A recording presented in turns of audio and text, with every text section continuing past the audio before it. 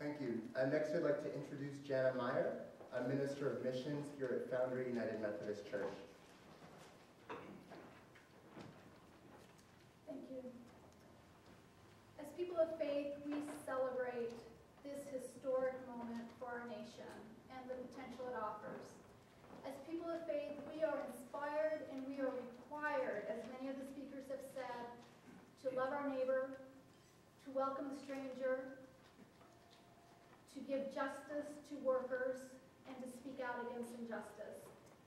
Unfortunately, that has not been the experience that we have been living in this country.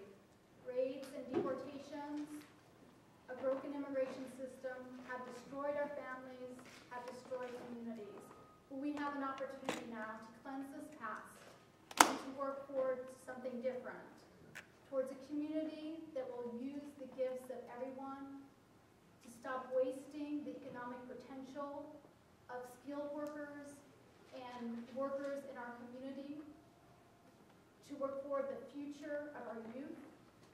And so we celebrate this moment, and we look forward to working with a new administration, and we call